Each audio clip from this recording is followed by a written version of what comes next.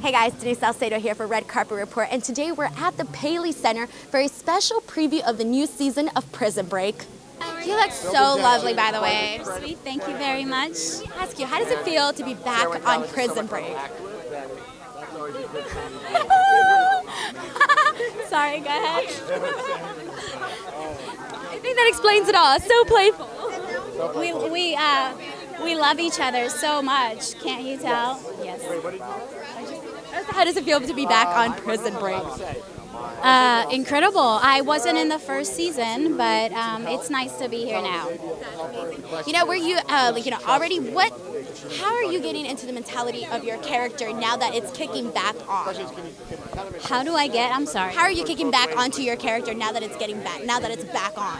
Yeah, well, Sheba is a brand new character, so I didn't have to try to like refine her. I just found her for the first time, and it was great. It was a lot of fun. I had a lot of help, you know. I had great dudes all around me all day. We got to go to Morocco together, and it didn't feel like a lot of work. It just felt like a nice exploration of time together. So what kind of tips has the original cast of Prison Break given you now that you're joining the team? What kind of tips did I get? I think